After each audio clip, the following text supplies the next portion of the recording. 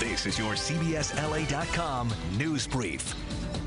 Hello and welcome to your CBSLA.com news brief. I'm Rick Garcia. 2 children were critically hurt after a tree crashed down on them in Pasadena. 6 others were also injured. The accident happened yesterday just outside the Kid Space Children's Museum near the Rose Bowl. 2 gunmen targeted a number of businesses in Canoga Park yesterday in a series of drive-by shootings. 2 restaurants, 2 banks, and a motel now have boarded up windows.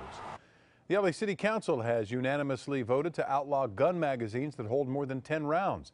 The ordinance closes a loophole in state law which bans the sales and making of high-capacity magazine clips, but not the possession of them. A beach warning this morning. A powerful and dangerous rip current have formed along our coast. The conditions have prompted hundreds of rescues yesterday.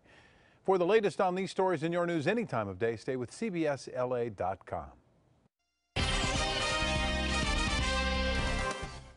I'm CBS 2 meteorologist Amber Lee. We're expecting hot and humid conditions not just today, but as we head into the weekend. So that means possible chance of scattered showers across the Southland from the coast to our inland valleys on Thursday. Also for our mountains and high desert communities as we head into the weekend with drier air hopefully moving in by Monday and Tuesday.